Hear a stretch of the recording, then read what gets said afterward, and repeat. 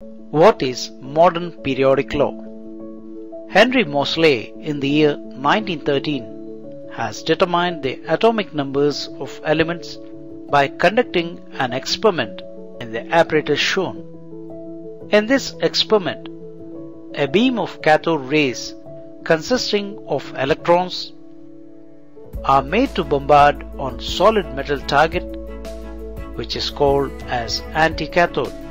Then it was observed that high energy radiations with high frequencies called as X-rays are emitted at an angle of 45 degrees.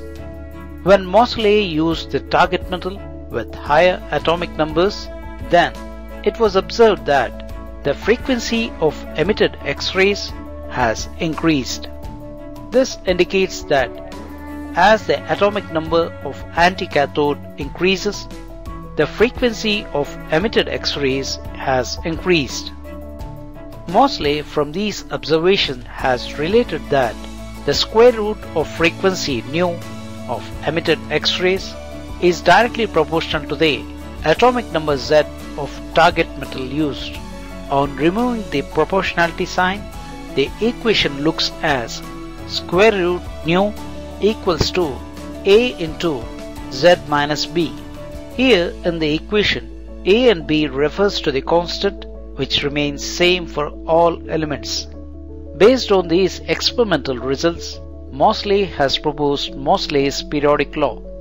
Moseley's periodic law states that the physical and chemical properties of elements are periodic functions of their atomic numbers or electronic configuration. Moseley's periodic law indicates that if the elements are arranged in the order of increasing atomic numbers, then similar properties recur or repeated at regular intervals. Moseley termed this repetition of properties with increase in atomic number as periodicity.